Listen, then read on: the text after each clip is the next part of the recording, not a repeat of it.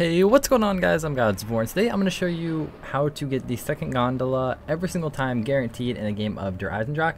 So the first thing that you're going to need to do in a game, right when you start off, the second gondola, you're going to need to throw grenades into it for this to actually trigger.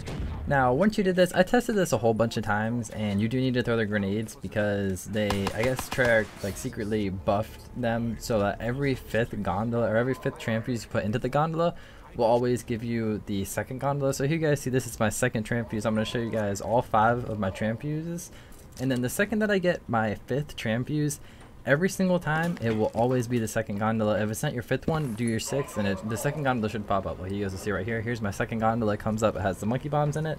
Now I tested this a few times. I tested it 3 or 4 times and it worked every single time, and then I also tested it without throwing the grenades and it did not work. Another thing to note is that you will, if you're doing this in a co-op game, both players do need to throw their grenades, and then you can get more than one of these. It's just the second player will have to put all 5 tramp fuses into it from there on out.